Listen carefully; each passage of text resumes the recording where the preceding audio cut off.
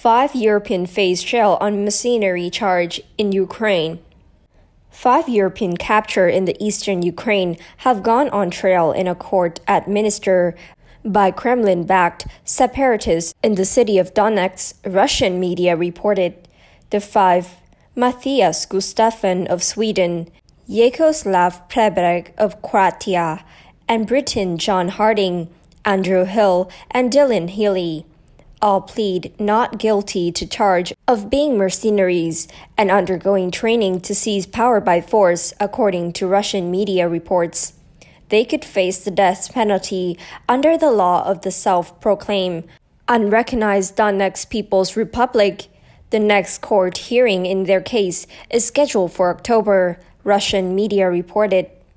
Harding, Prebeg, and Gustafsson were captured in the Ukrainian port of Mariupol and face possible execution for attempting to seize power by force and taking part in armed conflict as mercenaries, the RIA Novosti news agency reported. Hill faced charge of being a mercenary, while Healy is being tried for taking part in the recruitment of mercenaries for Ukraine, the news agency said. On 9th of June, the Supreme Court of the self-proclaimed Republic sentenced 2 Britons and Moroccans, all of whom were captured by pro-Russian forces in Ukraine Industrial East, the death for being mercenaries.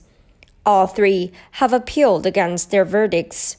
There has been a moratorium on the death penalty in Russia since 1997, but it does not apply in the 2 separatist regions in Ukraine. Ukrainian social media has been abuzz with speculations that Kremlin may seek to use the foreign fighters to extract concession from Ukraine or swap them for Russian prisoners. That's it for today. Thank you and goodbye.